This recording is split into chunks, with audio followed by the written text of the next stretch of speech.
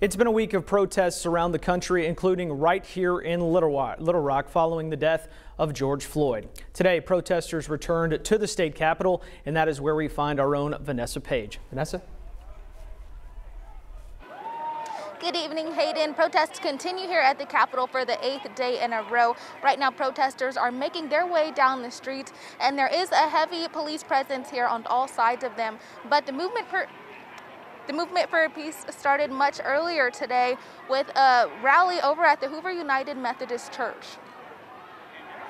White allyship must be more than just good intentions and statements of solidarity. With signs, t-shirts, and a longing for peace, crowds are gathered at the steps of Hoover United Methodist Church.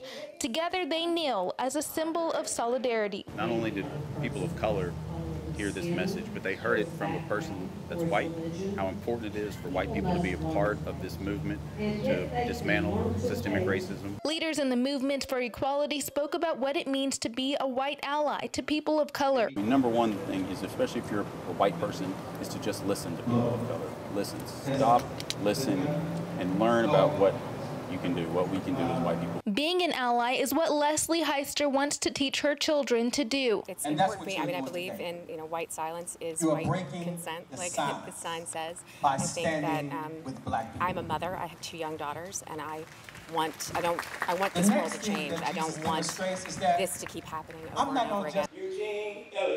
The crowd recites the names of those who have been killed, a list Edward Jones fears. And I'm here to make a stand because I'm the next victim. I'm the next one to be dead. If we don't stand and go to the mountaintop and stand on Martin Luther King's dream, then we will fall. Jones says this is a step in the right direction, and he looks forward to what's next. Dr. Martin King also spoke, we need to get to the mountaintop. It's time to get to the mountaintop. And if we don't take this time to get there, then we will not see it. The people I spoke to today say there is still a lot more work to be done before everyone's voice is heard. Reporting live in Little Rock, I'm Vanessa Page, THV 11 News.